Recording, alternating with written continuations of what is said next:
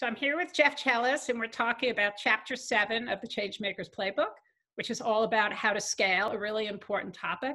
And so, Geoff, I'd love for you to talk a little bit about what's the biggest reason that you see great innovations fail to achieve scale, and what's the advice that you give both founders and corporate innovators to avoid the pitfalls?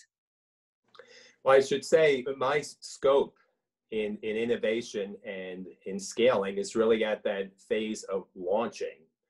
And so that's my world, the first year or two for launch. And I find, the biggest challenge with scaling is, companies often know where they want to end up, but they don't stage it correctly.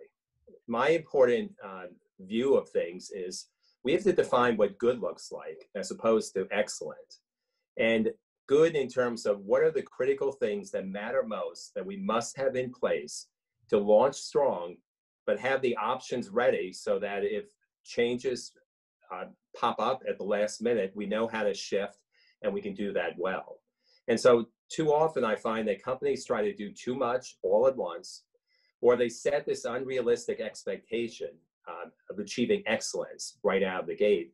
And because of that, typically, either it takes too long to launch and the opportunity passes them by, or they launch in such a complex way that people can't keep track and they lose traction and they fail to be able to read the signals right when they come out of the gate to shift to the areas that matter most.